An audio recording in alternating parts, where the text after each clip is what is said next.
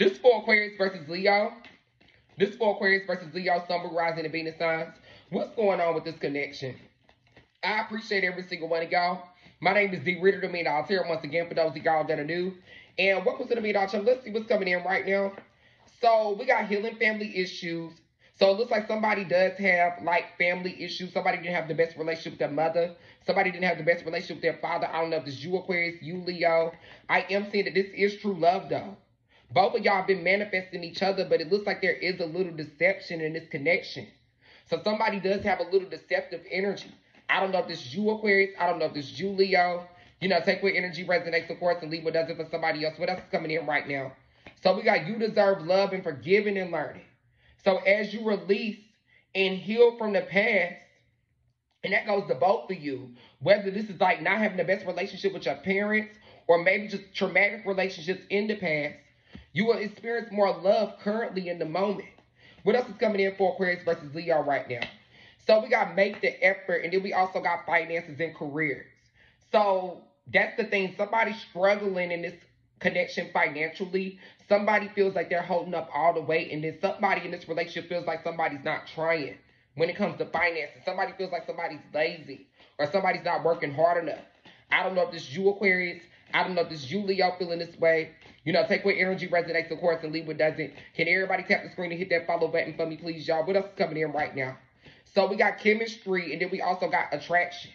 So there's a strong magnetic attraction here, and there's a lot of chemistry in this relationship. My booking link is in my bio, baby. Other than that, you can send in and send your phone number. Can we get the CA pin, please, y'all? What else is coming in right now? So we got children.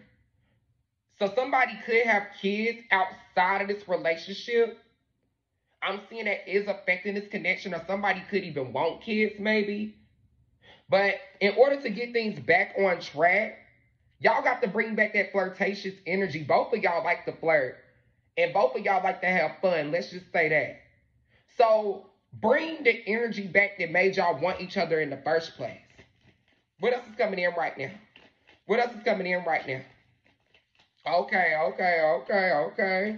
What else is coming in right now? What else is coming in for Aquarius versus Leo? We got love yourself first. This goes to both of you.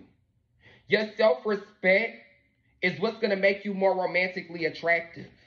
Your self-respect is what's going to make you appeal more to others.